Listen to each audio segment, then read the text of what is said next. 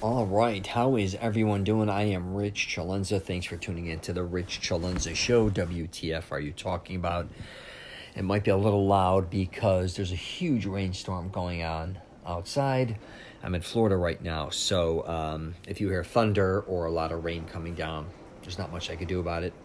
But I definitely want to do a podcast right now regarding something fitness related.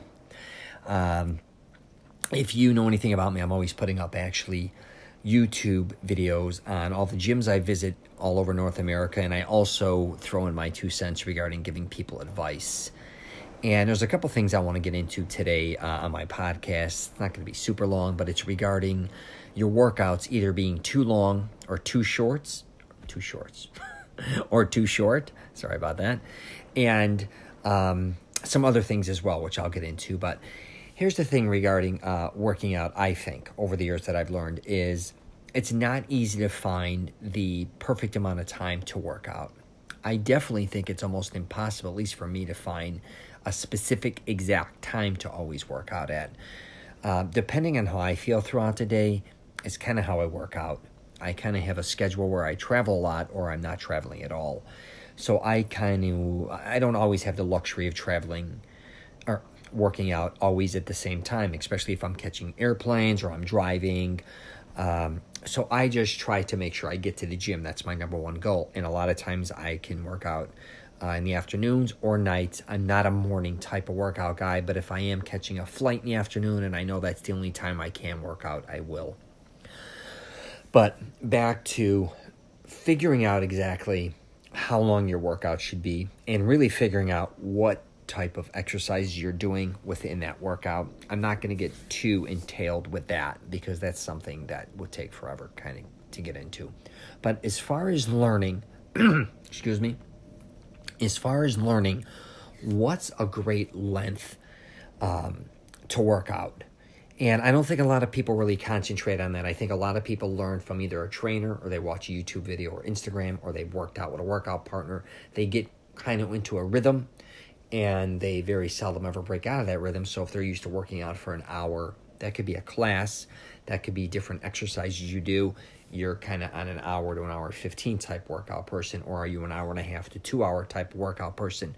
Or do you excel or even go beyond that? Now, again, what I'm talking about isn't training for sports. So this is just for the average person out there trying to get fit or get in shape or stay in shape, right? That's what I'm talking about here. And what I've realized over the years is I think a lot of my workouts are too long, especially now. And I think they've exhausted me a little bit, especially as I'm getting older. I'm going at 50. But I used to be one of those guys, and I've discussed this before, where I always kind of dreaded getting to the gym a little bit, right? Once there, though, I never wanted to leave. It's really weird. So I had a workout partner for many, many years who loved getting us to the gym. And we would get there, and after about a half an hour, he was bored. He wanted to leave in an hour. I start to pick up momentum when I get there, and I almost feel like I never get in enough. Now, I'm probably kind of unique in that, where I think a lot of people are ready to get to a gym and get out in a certain amount of time. Me, not so much. I never feel like I get enough in. And now that I'm older, I do a lot of stretching before I work out, and I warm up each body part, plus I do 5 minutes on the bike. And then afterwards, I do some stretching. I also hit a sauna for 15 minutes. So what used to be kind of an hour and 15, probably always an hour and a half to 2 hours. Sometimes I'm there 2.5 hours. And my girlfriend, I know, gets exhausted. But I also realized my workout routine sometimes, especially if I'm doing legs, I'm doing too many exercises because I'm trying to hit everything.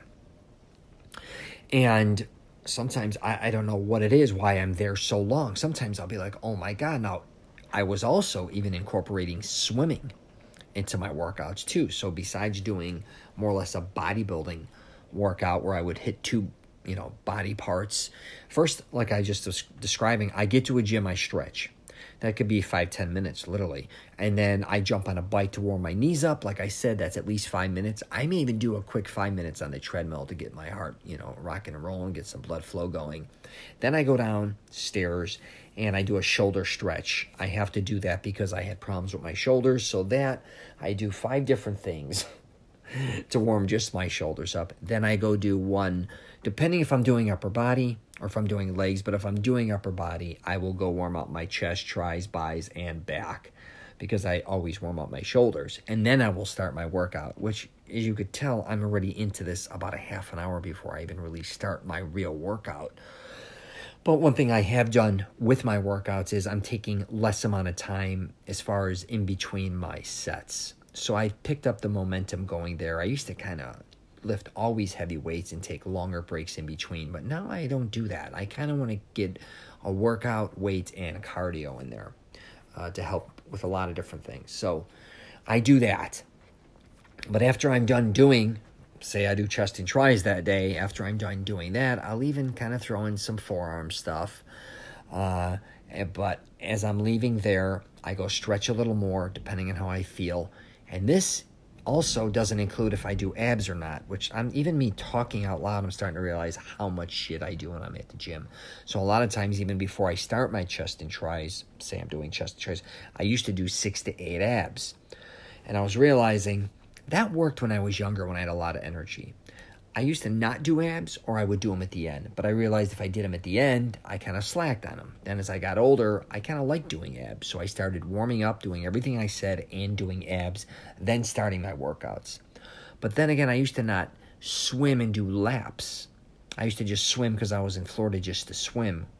I did always love swimming, but it wasn't something where I would do 30 or 40 laps incorporated into my workout like I do now a lot of times. And I also didn't always incorporate a 15-minute sauna. And like I said, I'm speaking out loud here, and I'm wondering why I'm at a gym for 2.5, 3 hours. And then I'm wondering a lot of times why I'm exhausted throughout the day. And I'm answering my own questions through this podcast. So what I'm trying to figure out myself now is I can't always incorporate a cardio within my weight training. And I think the swimming, which I'm starting to do more and more, are just on my off days. So I'm going to start just doing, because again, like I was just describing, I'm exhausting myself. I'm realizing my workouts are too long. At least I believe they are. And when I travel a lot by myself, I realized if I had to work, and then if I wasn't working, I had nothing else to do, except basically if I wanted to read, write, if I was writing my books, creating a screenplay, or creating a podcast, or whatever the case may be, I had all the time in the world. So I would go to gyms to take up a lot of that time, and I was kind of I wasn't in a rush. Where if most people, like I used to be for years, you get off work, you got kids, you only got an hour, you got an hour and a half, you have a certain amount of time. Or if you're going to work, say you're working out in the morning, you have to be there at a specific time, so you got to be at the gym only from 6 to 7:30. 7:30 you drive to work if you started at 8. But in my case, I didn't have that, so I've been doing, I'm not saying I'm lazy at the gym, it's quite the opposite. I've been doing too much, and I think a lot of people either are doing too much or not enough. And I talk about this a lot within my YouTube videos and my podcast. It's not how much you work out. It's the intensity that you bring to each and every workout. If you work out extremely hard for a half an hour, it will blow away somebody just working out like half-assed for 2 hours. It's kind of like I say, it's like jogging and sprinting. Go do 5 sprints. You'll get your ass kicked. Even 10 sprints. You could jog forever, but when you start doing some hardcore sprints, that's kind of, I'm not saying you have to bring to that level of intensity to your workouts, but you have to keep that mindset. You can kind of lift weights, kind of just chilling and lightweight and just going through the motions forever, right? But if you go in there and you hit some heavy weights, or you hit some, it's very strict movements, and you really hit it hard, basically is what I'm saying. As well as I do, you can only last a certain amount of time. I learned that especially when I started doing Dorian Yates and Mike Mentzer's workout. I kept thinking in the old days you had to do, it could be 10 to 15 sets, and it could be reps from 8 to 15, whatever the case may be. But what I realized is I kept backing up, where I was doing less reps, I guess you could say, just hardcore. I was also doing a lot of negatives. So instead of doing, say, 10, I would just do 6. but I would do it to the point where I couldn't even move. Same with curling. And with my sets, I would only do, say, 5 sets of chest after warming up, not 10 or 15. But I would hit him so hard I couldn't do any more. Same with curling. I can only curl like 5 sets, right? And I would hit him so hard I couldn't even grip it anymore. And I realized that intensity is what counts most. So back to, if you are working out, really start focusing in, maybe switching some things up, maybe not incorporating so much, because I know a lot of people too that try to incorporate a class, some free weights, some swimming, maybe a jacuzzi, a sauna, all these different types of things, which if it works for you, great. But as you get older, I think you could be exhausting yourself. So you may, and this is what I'm kind of doing, is I'm going in now and I'm doing more abs when I do my cardio work. So I just have days now where I just go into the gym, which I'm going to do today, which is just going to be cardio. I'm going to go in and stretch, probably ride the bike a little bit. I may walk for 10 or 15 minutes. I may do a crew machine for a while. Did I say I'm going to do abs? If I didn't, I'm saying it now. And then I'll probably go do 40 laps underwater. I may even jump in a jacuzzi for 5 minutes, maybe not. And then I'll hit the sauna for 15 minutes. So that's just going to be that type of workout. And then the days I'm working out with weights, strictly weights, not weights swimming, or weights doing a crew thing where you're rowing for 15 minutes, or all these things, which I'm not saying you can do whatever works for you, but just pay attention to the length of your workouts. That's really what I'm getting into with this podcast. And also, again, too, depending on during your sets, are you doing too many reps during your workouts? And I think a lot of people get in a rhythm again, or in a rut where you keep doing the same amount of reps and the same type of exercises where you're really not getting that much out of it. It's very similar to, say, a construction worker who gets a hammer, and you get a hammer at the beginning and you start hitting your, for the first month or two, you're building up all this strength, obviously, in your forearm, and it's going to grow. And then before you know it, it just becomes too light, or you're not building any more muscles. It's just a routine. You got to kind of look at it like that when you're working out. A lot of times, don't get me wrong, working out just in general is wonderful. But if you don't kind of push yourself, and you're not challenging yourself, or you've kind of got to the point where you just keep doing the same thing over and over again, you're not seeing the same results, and you may be in decent shape, but you're not getting in better shape, or in the shape you really want to get into. That's because obviously you're not bringing the intensity. And again, back to working out, are you lifting weights too? Sometimes that is giving you more of a cardio workout, or more of a muscular type workout where you're building a lot more mass. You got to realize, usually, if you want to build up mass, you're going to have to usually lift heavier weights, which may in turn mean lifting less reps. And then on the other hand, if you want to start building up some mass or some strength, obviously, but also build your cardio, you want to do more sets, maybe, and definitely more reps. You want to incorporate that. I like to switch between both. I never give my body, I guess you could say, I never let my body become comfortable with whatever I'm doing. I'm constantly trying to shock it and do different things within my workout. That includes constantly changing up my workouts with equipment, different things. I just went and did a goofy-ass leg workout the other day where it was just all jumping. I warmed up my knees and everything, my quads and my hams, but then I was doing all these crazy jumps. My legs were destroyed. I was winded. I saw this new workout on YouTube, and that's what I kind of want to do a lot of times, because there's so many different muscles, and there's so many different, our joints, our tendons, all these different things. I want to make sure I'm always kind of working all of them if I can, and I would obviously recommend swimming the most. If you are older and you're really not... You're not into working out, say you hate weights, you don't even like running, you don't like ellipticals, you don't like any of that shit, you don't even like going to a gym, you really should consider swimming. I'm telling you, it's the best thing in the world for you.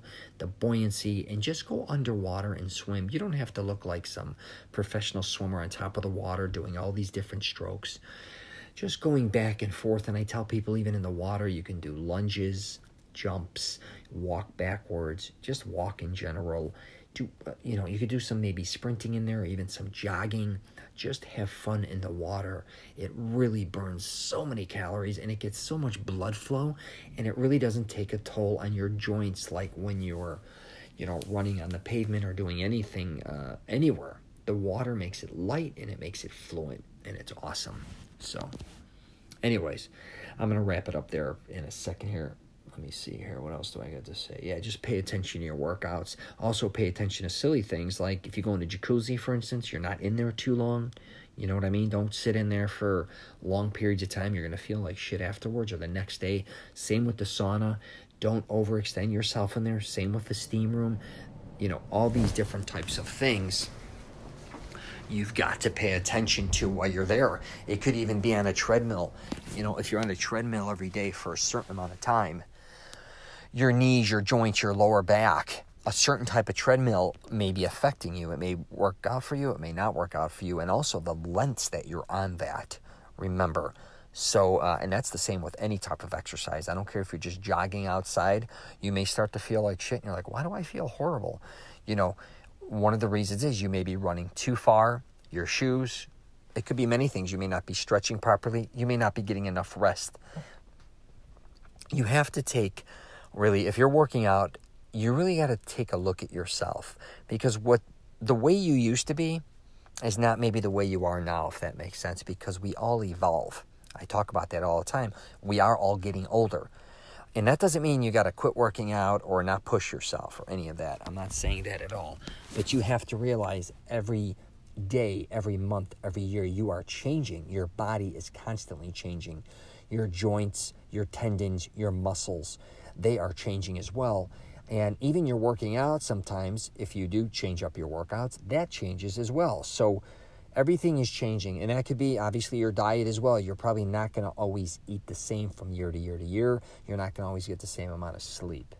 So really consider all these things, and just really pay attention to your body. Listen to it. I think your body is always talking to you. I just think a lot of us neglect to listen, and that may sound like a joke, but you can, a lot of times I'll even go in the gym and I'll start to do something. I'll be like, you know what? My knee feels like this today. It's tweaking. Today is not the day for this. That doesn't mean I'm going to not work out. It just means, okay, I'm going to do a different type of workout where I know, hopefully, that I'm not going to hurt my knee. Or if your lower back hurts, or if you, again, work out. And here's one more thing that's what I wanted to mention is how many days are you working out? Do you need to maybe switch it up? If you're a 2 on, 1 off, 2 on, 1 off type person, maybe you might want to do 2 on, 1 off, 2 on, 2 off. You may need that recovery. Or you might figure out doing an every other day type of workout may be better for you, right? Or maybe you're the type of person who likes to work out 5 days and then take weekends off, and all of a sudden you're realizing, wow, that's not working for me any longer. Maybe I should do, maybe a 4 on, then 1 off, or 4, whatever. You have to experiment on your days and your times again, because I think a lot of people get in a rut and say, hey, I can only work out in the morning because that's the only time I'm available, which I get that happens to people. But for me, I never get a really good workout in the morning. I'm just a blood flow. I can't get out of bed and go do it. I don't do it to get it out of the way. I work out to get the best workout possible. And sometimes people don't even realize they may be better working out in the afternoons or even later at night. Even though a lot of people think, well, I'll be out of energy by the end of the night. That's not always the case for a lot of people. A lot of people get a lot of energy at night. I'm one of those people. I feel better working out at night. The afternoon, I'm almost ready to take a nap. But anything after 5 o'clock, I could walk in there at 10, 11 o'clock at night and just be gung-ho for it. So don't think sometimes that the way you've been programmed, or again with your schedule, things changing, that you can't change as well, especially regarding the days, the times, and the type of, or how many days you're working out. All that stuff has to flow. And just be careful too, because I know a lot of people will work out. Say you work out one day at night, right? And then the next day you take a class in the morning and you're fatigued all the time. You're wondering, why am I fatigued? Well, you got to look at your recovery time, right? It's only, you were at the gym from, 7 to 9 o'clock, and then you're catching a 6:30 or 7 o'clock morning class. How much, recoup was involved with that? So these are all different things, including food. Make sure you pay attention to when you're working out. Like if you're eating foods, what food, if you're going to eat an hour, I do it all the time. I eat and then go to the gym, and they're like, how the hell do you do that?